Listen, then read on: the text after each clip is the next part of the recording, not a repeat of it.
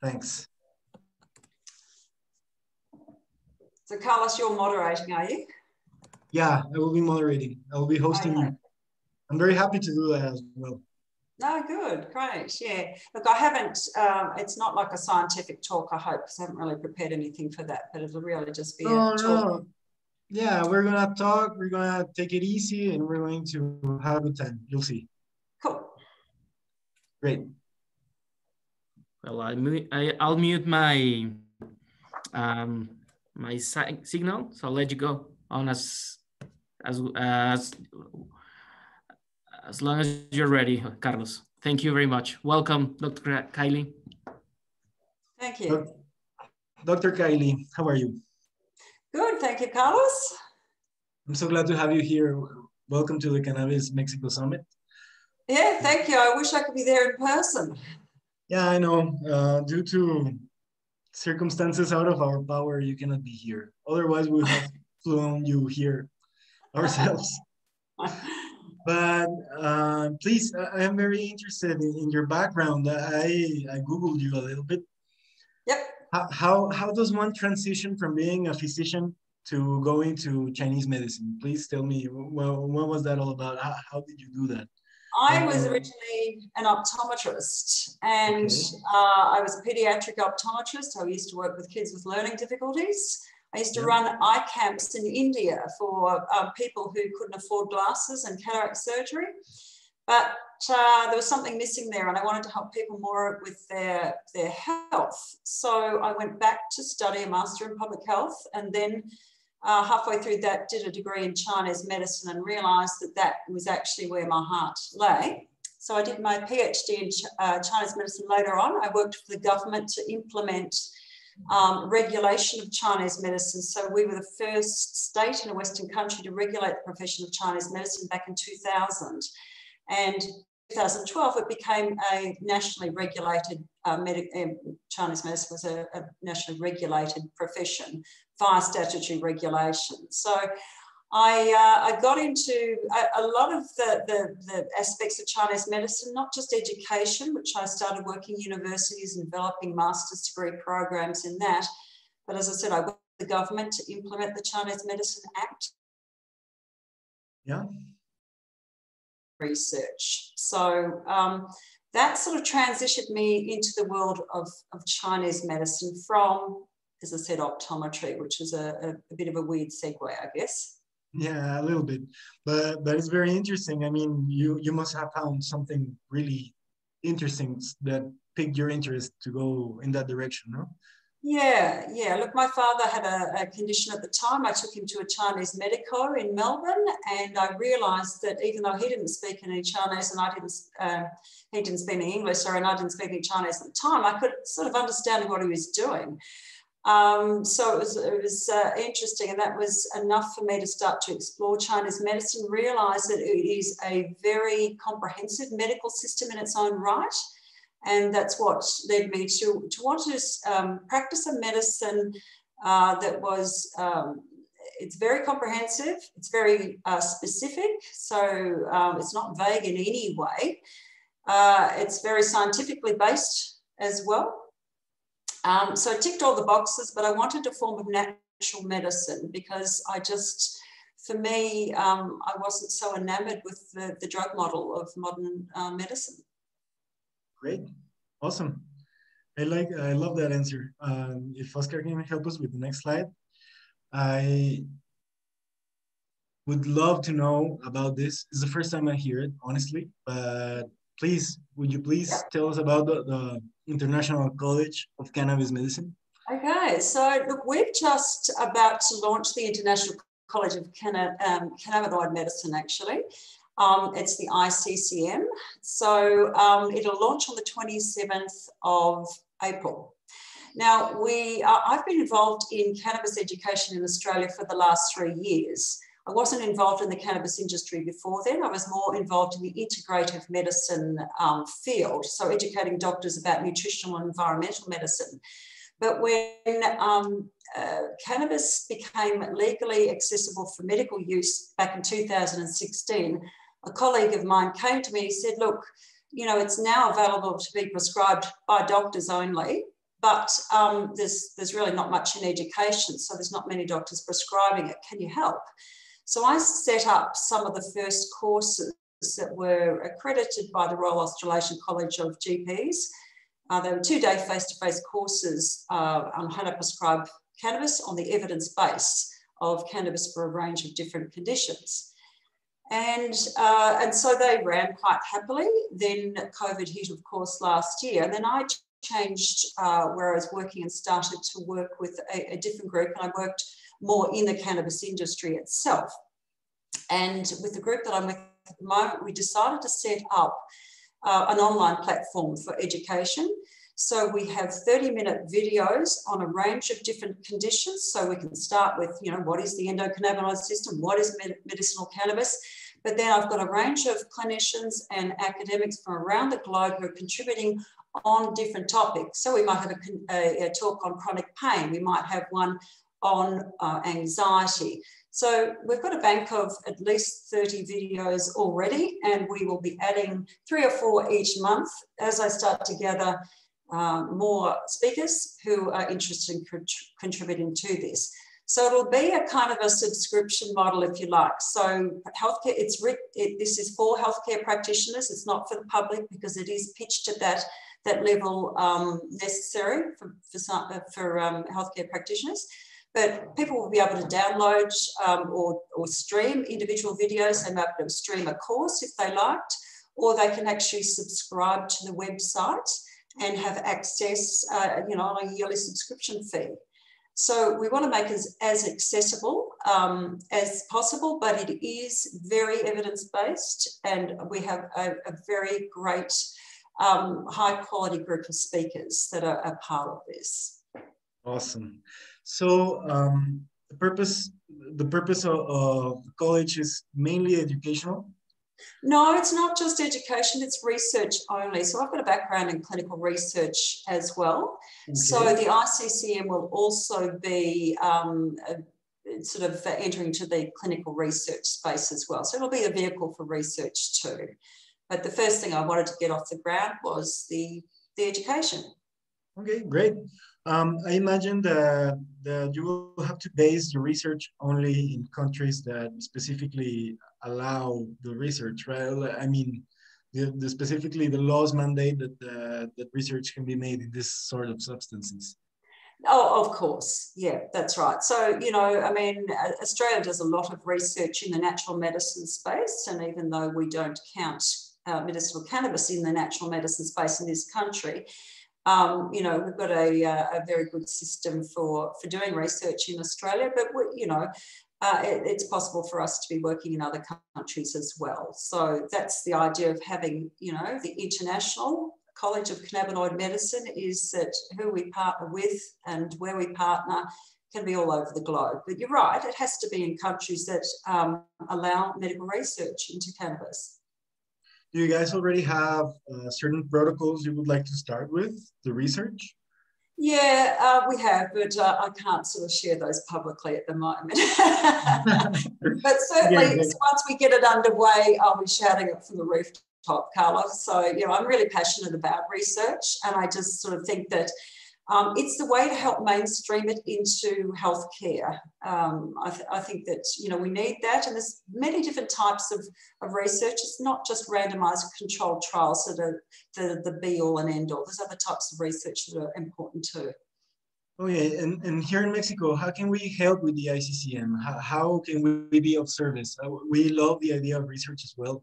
Well, I think there's a lot that we can actually sort of do. And I mean, you know, part of what I do is that I write research protocols for clinical trials, for example. So there may be possibilities to, you know, sort of partner over in Mexico on research and share our knowledge. I'm very much about working together in teams rather than trying to do it all. And I think if we all hold hands and try and work on this and bring the best brains together, then we're going to do really well, I think.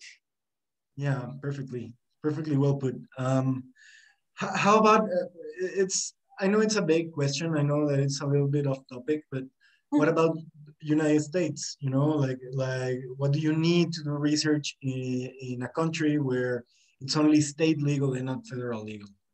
Look, I'm probably not the right person to talk on that topic simply because I don't live in the US and I've never done any research in the US.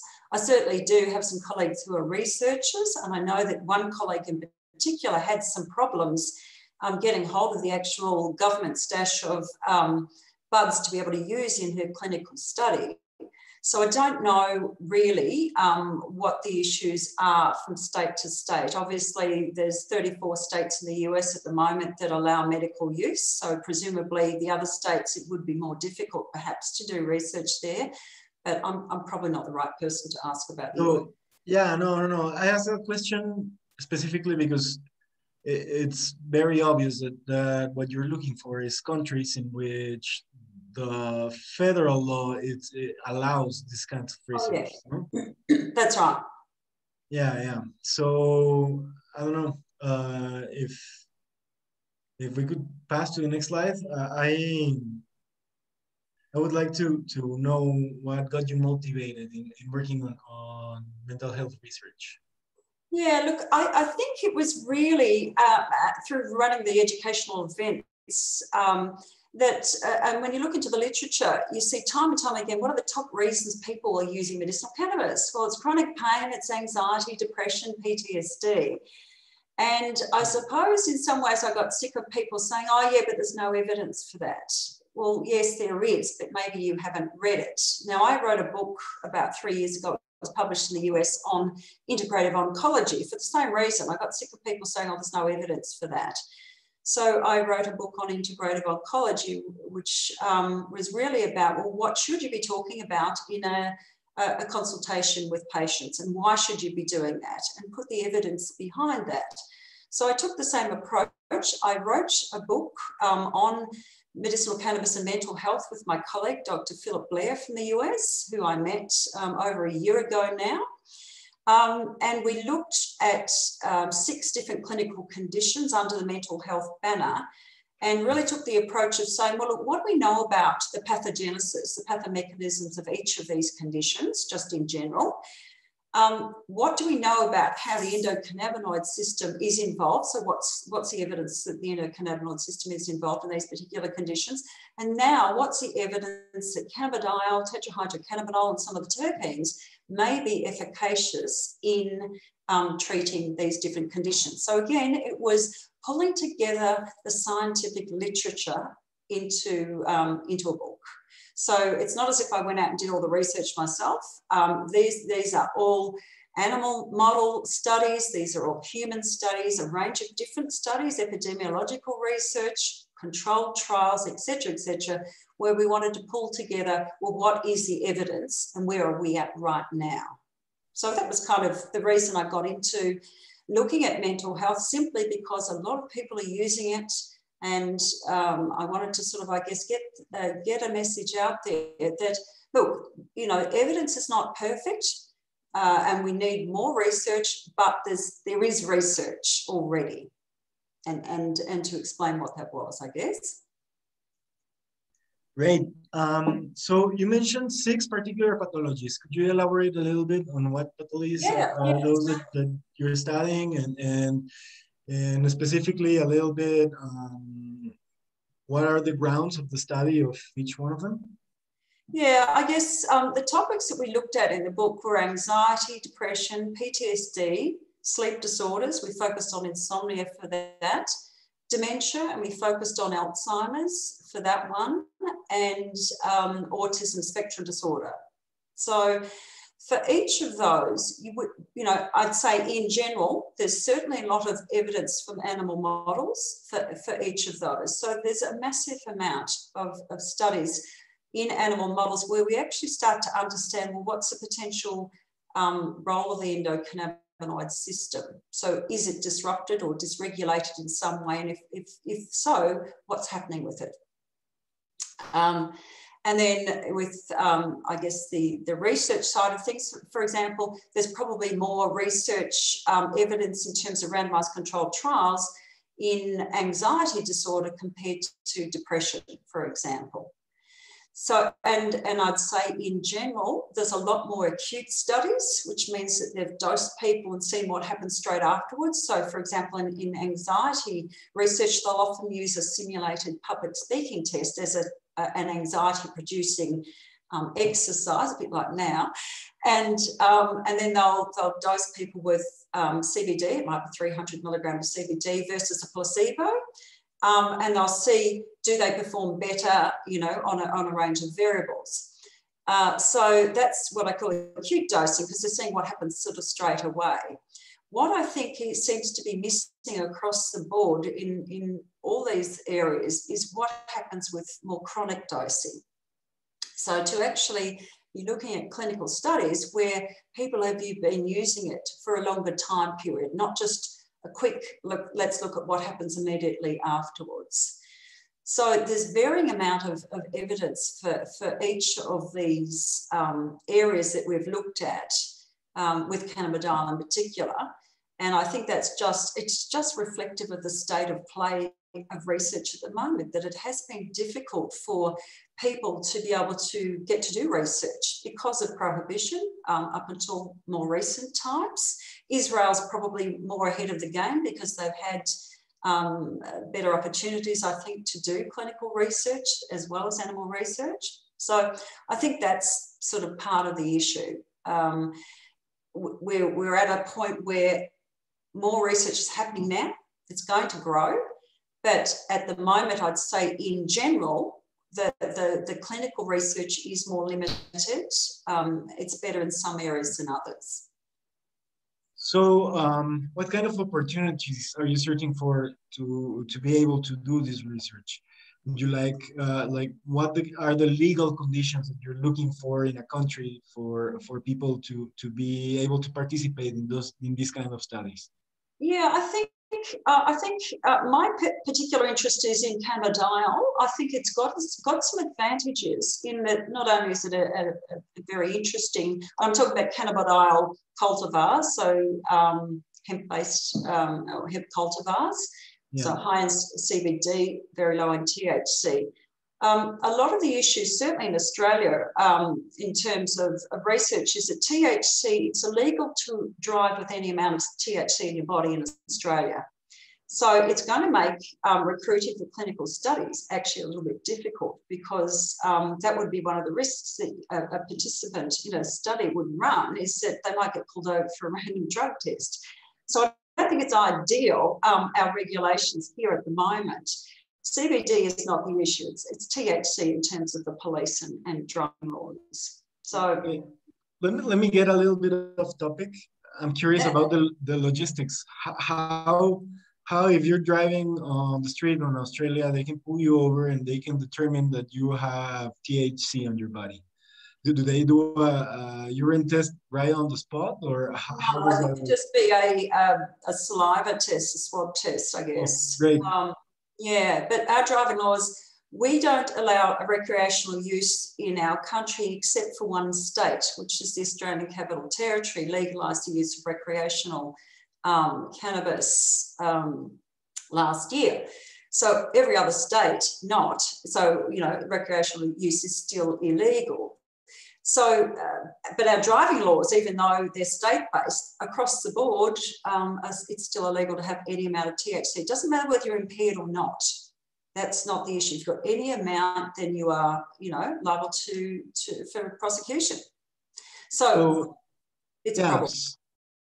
So you're basing specifically your studies on cannabidiol, specifically because of these mandates that you have in Australia, right? And you cannot do research with THC in particular, and so since you're Australia based, you are basing your research from Australia outwards to the world, I guess, no? Yeah, look, you know, we'll do our own research here in Australia. So I've got a couple of projects that are about to sort of kick off fairly soon. But they are in CBD, so CBD full spectrum, but CBD products. I'm not interested personally in doing any research on isolates, because I think that as a herbalist myself, it's the herb, it's the whole plant that works, not an isolate. So, but you know, there are I guess, opportunities with the right partners to work in other countries and work as teams. So, you know, as I said, that's part of what I will be doing in the future. As I said, I collaborate with some of my US colleagues as well. But, you know, you can run things in other countries as long as you've got people on the ground in those countries who are basically the clinical study coordinators. So it's about bringing the best, as I said, international minds together. And it doesn't necessarily mean you all have to be physically located in that country together. Awesome. Let me jump to the next question. I think we already talked a little bit about the next question. Yeah. But what are the challenges in Australia? I mean, you already mentioned a few of them, but you're Australia-based. I don't know if it was hard to start the institute, for instance, or the purpose of the institute, was it a convoluted subject between your peers, etc.? No, I mean, I guess starting our institute up was, you know, something we did. There was no issue with that. The problem with regulations in Australia around medicinal cannabis are that I think it's probably regulated in the wrong way. That's my personal view on it. In Australia, medicinal cannabis is called, or it's seen as an unapproved good by our government regulator. So it's not an approved good. It's allowed into the country. There are strict quality control mechanisms that companies have to jump through to bring a product onto the market. And I actually think that's a good thing. I think that's what Australia does well, is its quality control of medicines and natural medicines. But the problem with calling it an unapproved good means that, firstly, doctors have to go through a complicated prescribing route to be able to prescribe it. They can't just write a prescription out.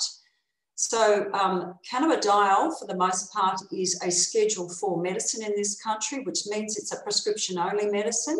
Anything with THC or less than 98% of CBD is a Schedule 8 medicine. It's a controlled substance.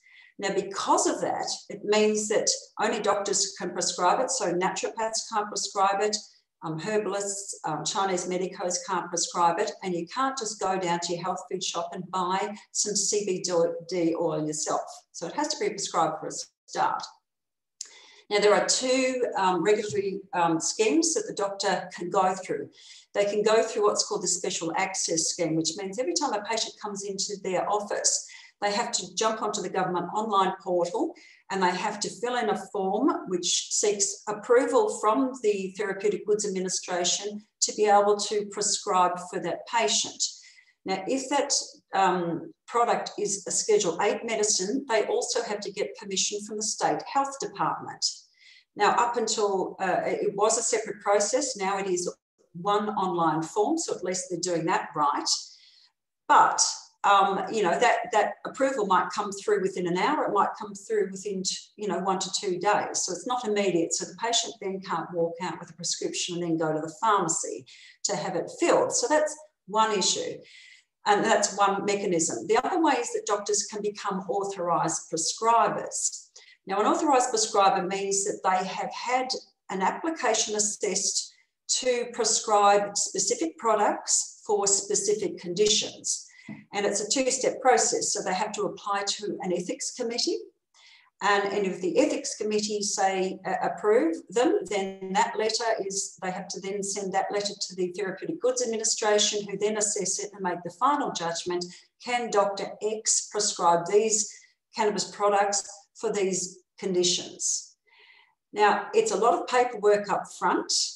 The problem 2 years ago was that there were no ethics committees doing this. And I happened to be chairing one of the ethics committees at the National Institute of Integrative Medicine at the time. And so I set up that institute ethics committee's processes to be able to process authorised prescriber applications.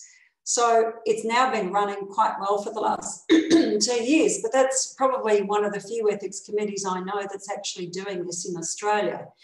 So that might seem easy. So that means if you're an authorised prescriber for, say, chronic pain, it means every time a patient comes in with chronic pain, you don't have to then jump onto the TGA online portal and seek permission. But if you prescribe a Schedule 8 product, something with THC in it, you've still got to ask permission from your health department. So it's still, you've still got more paperwork. So it's, you know, we've had it legalised medically since 2016. Why is it still an unapproved good? We're 5 years down the track.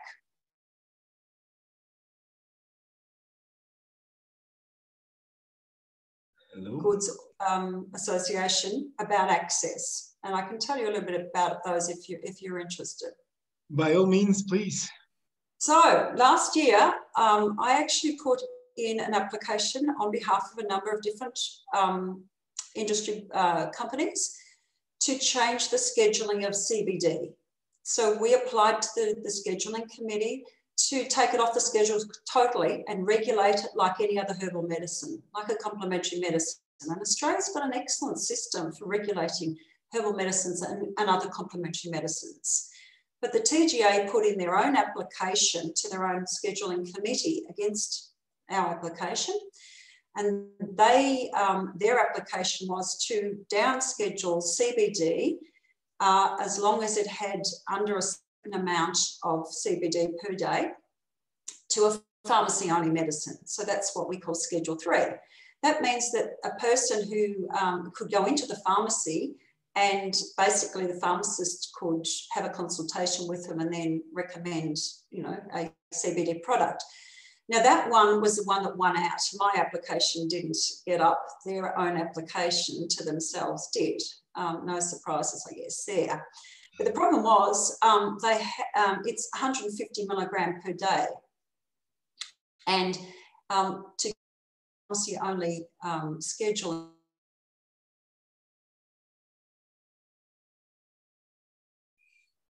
only medicine. At the moment, we don't have, we've got the ability to put some to be able to get any of their products onto that schedule just yet. So it's going to be, you know, not until perhaps next year that we start to see some CBD products on that pharmacy-only schedule. So that's kind of where things are at with CBD products at the moment. I would still argue that they still should be regulated as a complementary medicine, as a herbal medicine, because, hey, they're a herb. That's my personal opinion on it. Of course, yeah, I completely understand. Believe me, here in Mexico, we know a bit about paperwork and about... Yes, yeah. So I don't think we've got the ideal setup, to be honest. I wouldn't suggest that you copy our model here, because I actually don't think it's a great model myself. I think what we do here really well is the quality control of medicines, and I think that's a good model to look at. But I think in terms of prescriber access, I don't think it's a good model. Yeah, exactly. I don't know if we could jump to the next question, please, Oscar. Oh, I think that was the 3 questions, Carlos. Well, those were the 3 questions. I'm so sorry. I thought that it was a little bit longer. Usually, all the other doctors that I have interviewed today, they have at least they have at least 7 questions around there. But, that's okay. But Kylie, is there something you'd like to add? Are you hiring? Are you looking for physicians with certain requirements for work? What does it take to participate, to work in the ICCM? Yeah, look, at the moment, what I'm very interested in is looking for partners who may be interested in partnering with us in the education, and that might be by utilising our resources or helping promote our resources to other doctors. I mean, my goal really is to help educate as many healthcare practitioners as we can. So there may be groups that would be interested in partnering with the ICCM in terms of being able to, you know, help distribute this. There are others that might want to contribute by being one of our speakers and actually speaking on some of their topics that they're passionate about and creating some of the videos with us. So I guess there's a few opportunities there. Certainly with research, if there are groups out there looking for people to partner with in research and helping develop your clinical trial protocols and being part of a sort of a team, as I said, to work together, sure, give me a call. I'd be more than happy to talk to people about those opportunities. At the end of the day, my passion is about educating, is about providing the evidence and getting access out to people, you know, in every way that we can, because I actually have found that this is the most fascinating herbal medicine that I've ever come across. It has captured me like no other Chinese herb had in our sort of regular materia medica. And cannabis indeed has a long history of use in China as well as many parts of the world. So yeah, as I said, open to any sorts of conversations on those lines. Great. And you mentioned a lot the research that you did. Well, you wrote the book on mental health, but yeah. Is there any other particular pathologies that you're looking for and doing research? I know that Yeah. I'm trying to be discreet. I don't want to spoil the beans here, but just a little bit on. When I look at what's necessary and what ideas keep popping up, yeah, you know, I gave a talk, for example, 18 months ago at one of the hospitals on endometriosis for a support group. The nurses wanted to know about it because a lot of their patients were accessing it illegally. Now, I think that's a fascinating area to be looking at, endometriosis in terms of symptom control, but also you never know what happens with the actual pathogenesis when you start to sort of look at more longer term studies. But I think certainly symptom control would be a great one to be looking at in endometriosis. That's one that comes straight to mind. It's chronic pain. It affects a massive amount of women, and there's no great answers for it. So I think, you know, things like that I think are excellent ones. I think anxiety is another one where we need more research in sort of the mental health space. I'm not a paediatrician, but I think there's a lot of merit in research in autism spectrum disorder because, you know, I've certainly seen anecdotal reports of it working well in kids. That's not my area of research or necessarily interest, but I think that one's got a lot of merit as well. So I think there's just some of the ideas that I think you really need to choose I guess, problems that are common and start to build up the evidence base of those, but also neurological conditions like Parkinson's disease, where we don't have answers for. And yet we know, again, anecdotally, that it works, you know, quite well with a lot of people. I've seen patients with Parkinson's do very well on it. And I just sort of think, given what we understand about the endocannabinoid system and how cannabis seems to be able to work, then any of those neurological conditions, I think, are really well worth looking into as well. So they'd be some of the ones that I'd be very interested in, because I think, you know, if you can help people with such dreadful conditions, then you're really doing a great service to humanity. And I would like to ask, is there space in the ICCM for other sciences, non-medical sciences about research for the plant?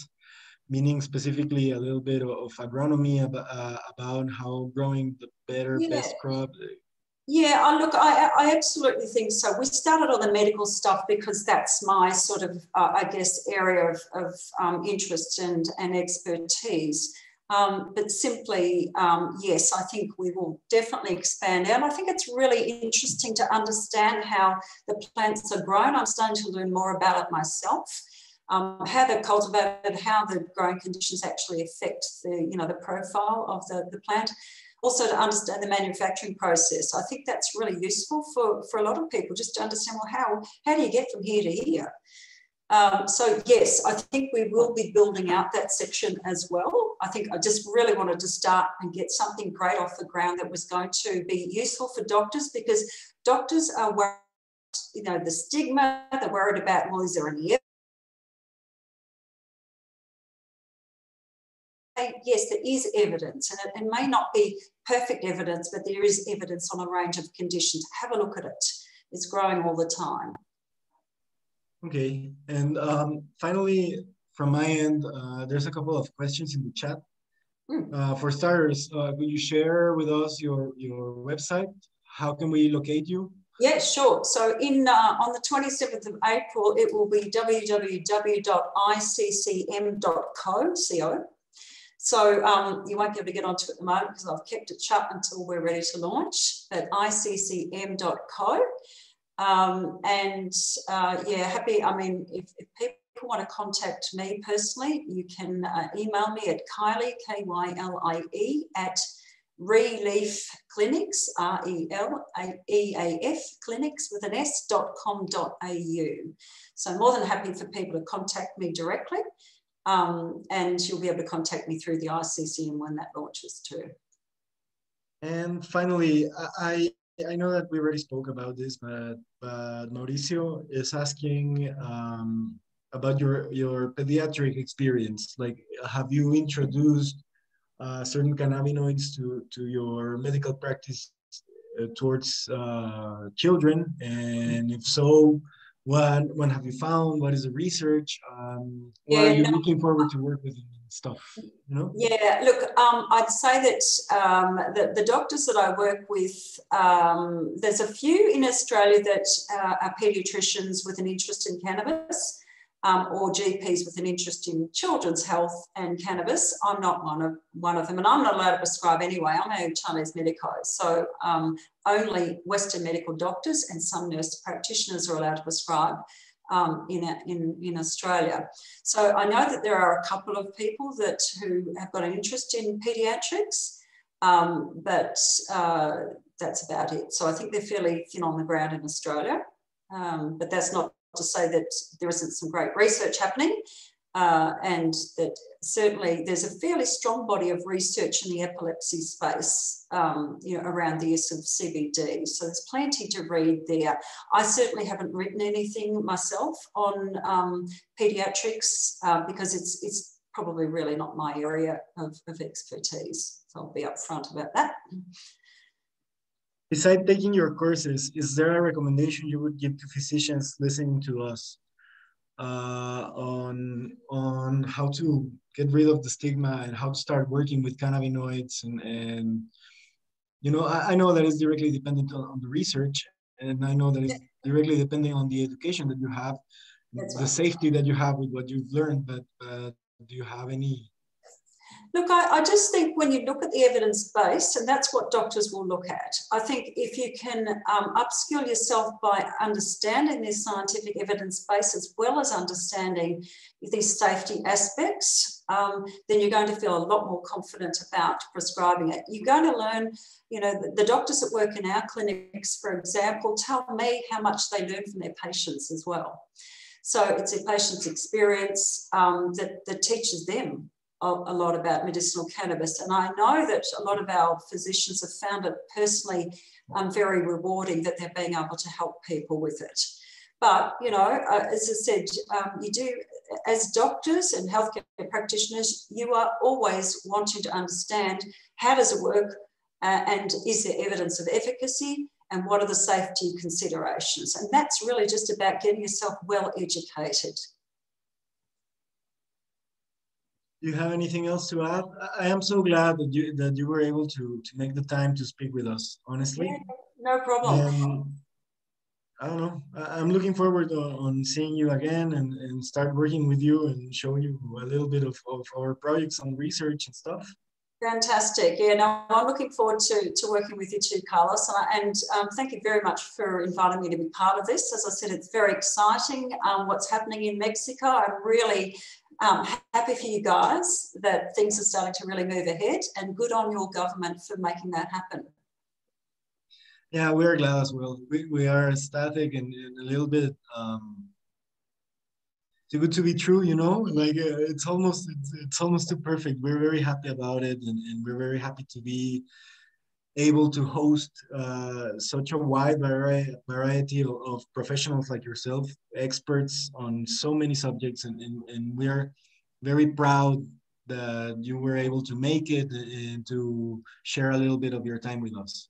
Yeah, no, my pleasure. And as I said, hopefully when the world stops, you know, going mad, we might be able to sort of land in the same country together. And, you know, I'd love to do some education stuff over there as well. It'd be fantastic. Awesome. As we say in Mexico, aquí está tu casa. Whenever you want to come, Thank you're you. more than welcome to be here. And we appreciate a lot the time that you took to speak with us. Yeah, no problem. All right. Well, thank you again, and good luck with the rest of your conference. And I'm sure we'll be in touch. As I said, anyone who wants to contact me, you're very, very welcome. Bye, Kylie. It was very, very nice talking to you. Okay.